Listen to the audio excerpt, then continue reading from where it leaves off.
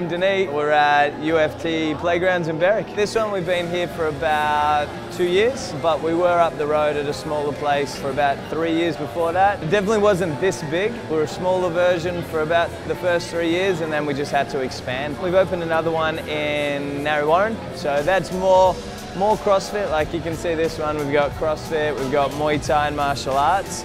The one in Fountain Gate's a little bit smaller, I guess with the goal of getting it bigger like this one did. The biggest benefit is environment. A lot of traditional gyms or commercial gyms separate everything. The way that this works, and I guess with our playground philosophy, that everyone sort of gets to see everything that's going on. People interact with each other. It's a lot more community and environment based rather than separation and yeah, like a traditional gym. We want people to feel comfortable here and the family sort of vibe. That's the best way to do it. I'd say the majority of people are just bored.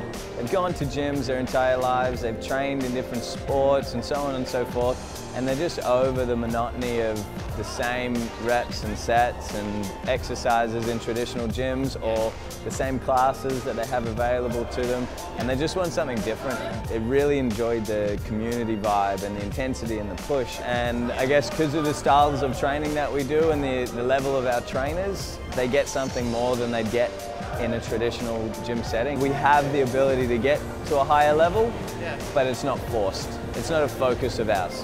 We put a big emphasis on really effective training, so I focus on developing our coaches every single day.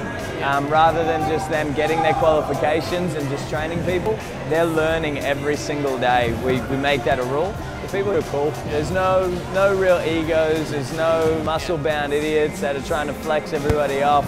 It's just a cool community to be a part of.